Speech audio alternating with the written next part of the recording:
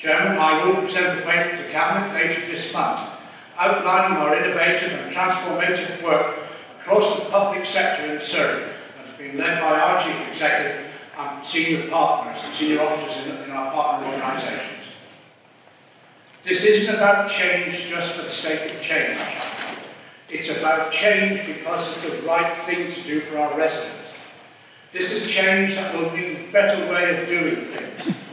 Change that will mean a reduction in costs. And change that will provide better services for our residents. Take the work we are doing with our partners in the Blue Light Service, for example. When we get it right, and we will get it right, we can improve the performance of the police, the fire and the ambulance service together. We can improve response times with the potential to save lives.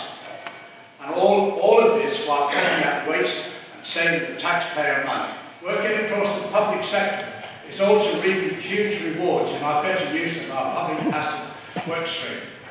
This aims to build on the existing work we have done across the public sector to make it more efficient, more cost effective.